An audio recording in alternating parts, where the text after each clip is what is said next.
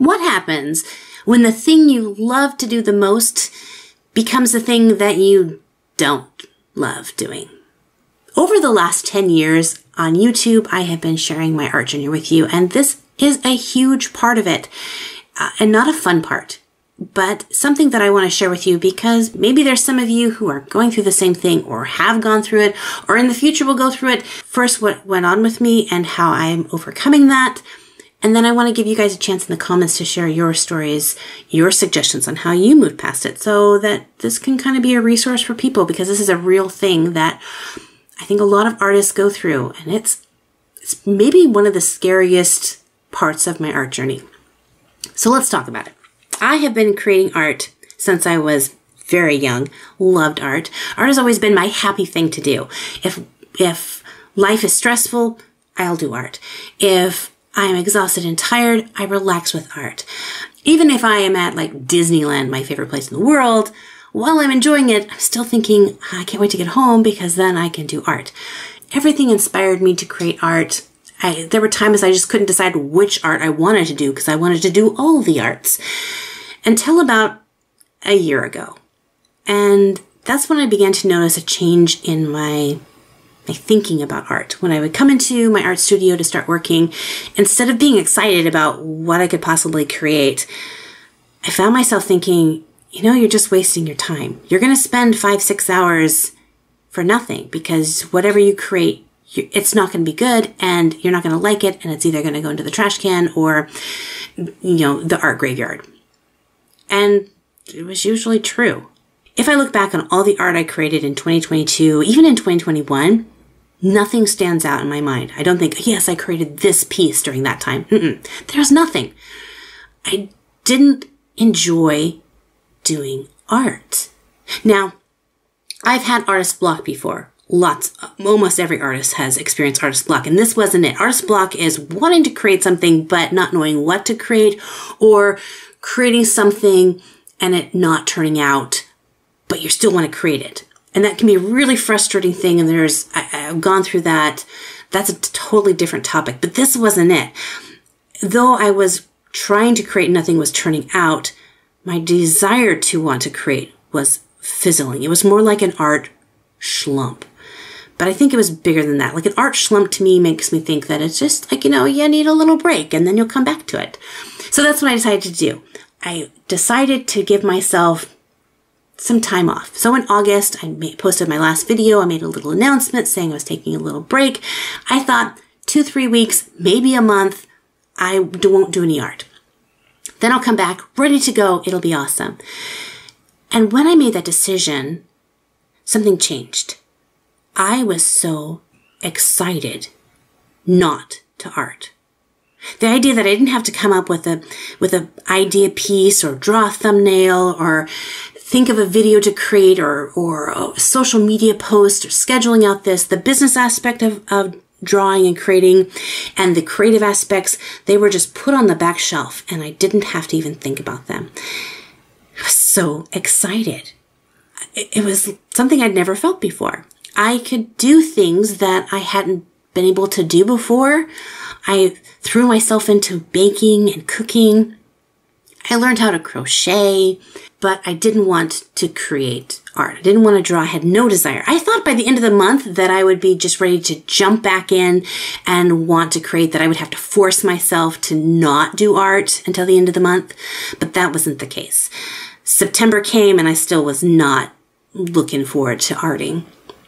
I would come into my studio and I would try to art, and mostly I would just watch YouTube videos and then I would leave and I would think, okay, well, give yourself another month. So I did. In October, I thought I'll come back fresh. It'll be my birthday and that'll be just kind of a good time to restart everything. And while in October, I was interested in creating art, I wasn't interested in filming it. So the thing that you have to understand about people that film art, and other art YouTubers will totally understand what I'm talking about, is when we're filming art, we have to think about what you guys can see. We have to get the camera in a position where you can see what's going on. And generally the best place for the camera to be is right in front of our face. So as we're creating art, there is this camera that's like right there and we have to kind of lean around it, or you have to position it kind of in a really weird position. And then there's the lighting aspect. You have to make sure that the light is not creating cast shadow. So you have all these different lights that are blaring, and they can oftentimes be really hard for the artist to see because they're kind of shining in your eyes. It's not a great natural feeling to create art while recording art, but it's something that artists on YouTube, we just do because that's what we do. So to create art without having to have my filming set up was really nice. Also, I could take time to really look at my piece and not have to think about, okay, don't take too many pauses because then you have to go and edit that pause out because you're just sitting there staring at it for 5 minutes and that's dead time. Or don't make a mistake because then you'll erase it and people will be mad because you drew this whole thing and then they had to erase it all and then you have to restart it and they'll be like, why? I didn't have to think about that. So I enjoyed creating art. Didn't create anything spectacular, but again, I was starting to enjoy the process. So this was when I had to start thinking, is this the end of the art channel? Is Art a la carte done? I mean, it's had a good run. We've been here 10 years.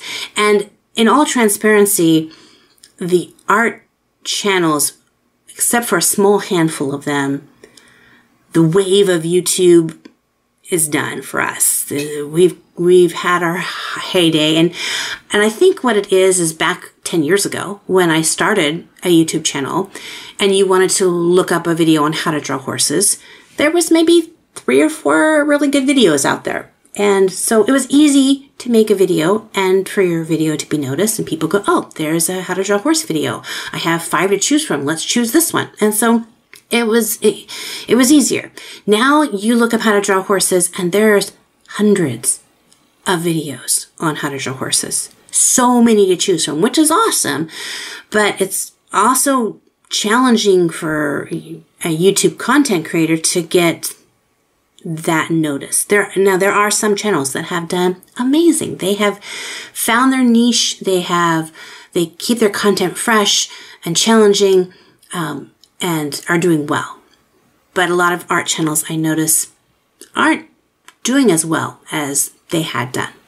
So from a business aspect, was that something I wanted to continue doing? And I had to remember the reason I started this channel. This channel I never thought as a business. I had started posting videos because I had a few art students that couldn't make an art class, and so I would make a tutorial for them and let them see it. And they would watch it, and my mom, and that was it. But then slowly more people began to watch it, and pretty soon I had students all over the world that I was talking with. And then one day I thought, hey, maybe I could actually make this a job and continue doing what I love to do, but actually get paid. And that was an awesome perk.